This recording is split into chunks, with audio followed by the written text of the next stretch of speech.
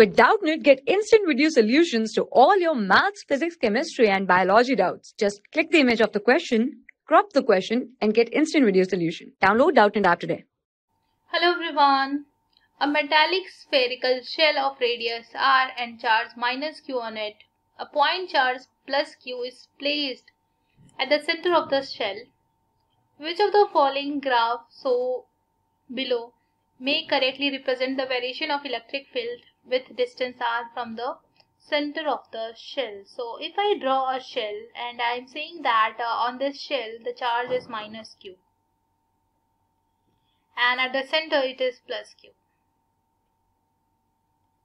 So if you see at a distance of r, if the r is less than the radius, if you see this is the radius r, and if the r is small r is less than this radius,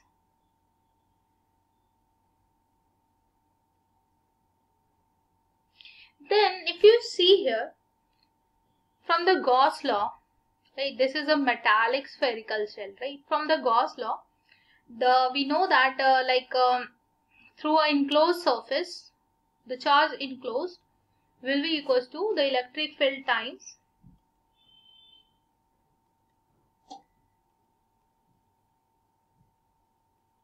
this, right? So what we want, we know that inside a metallic sphere, the net electric field should be equals to 0, right? So if I want the net electric field inside the spherical shell to be 0, then the charge enclosed should also be equals to 0. So this minus q charge will be inside, so that the charge enclosed by a surface of radius r will be 0, and on the outside surface it will be 0. So basically when the r will be more than capital R, like let's say this is the point P and this is small r, and when it is more than r, the electric field will be 0.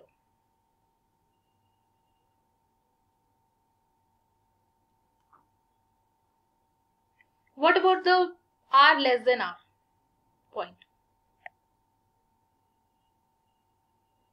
For r less than r, if you see here,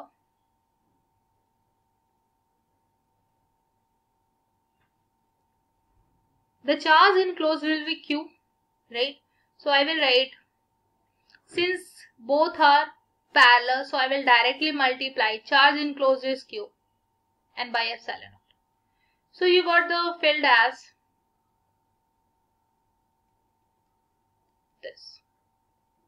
It is inversely related with r square for r less than r.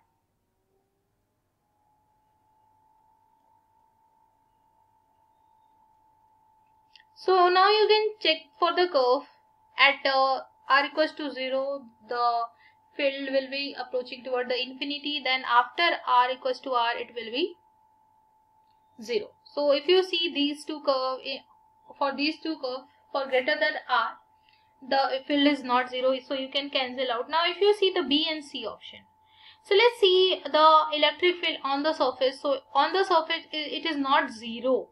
Here it is said that the electric field at r equals to r is 0, but it is not.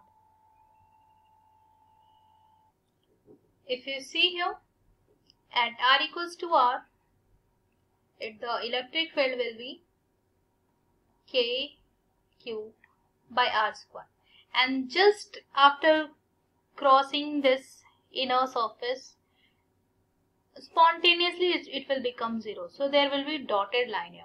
So C will be the correct option. Thank you. For class 6 to 12, IIT JEE and NEET level.